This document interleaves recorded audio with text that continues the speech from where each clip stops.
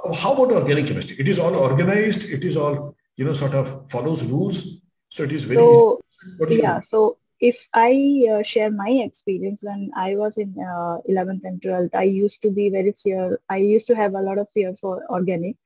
So that time, many of us have this approach that we just try to remember things like, okay, this will react with this will give me water plus some salt and all.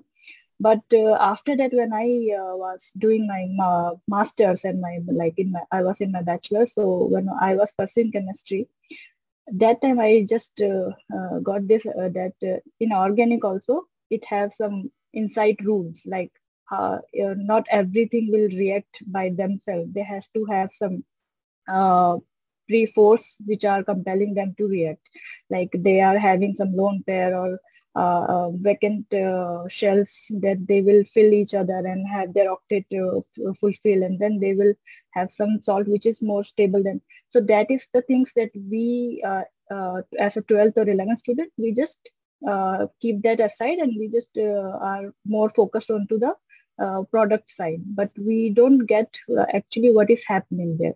So for any student, if they get the concept like what is actually the driving force between the reaction, I think that will be much more helpful for them to actually get the mechanism of that each reaction. So for organic, when I was in my master, I actually read 2-3 books, Mhm. and that time it was very much helpful to write any mechanism for each reaction.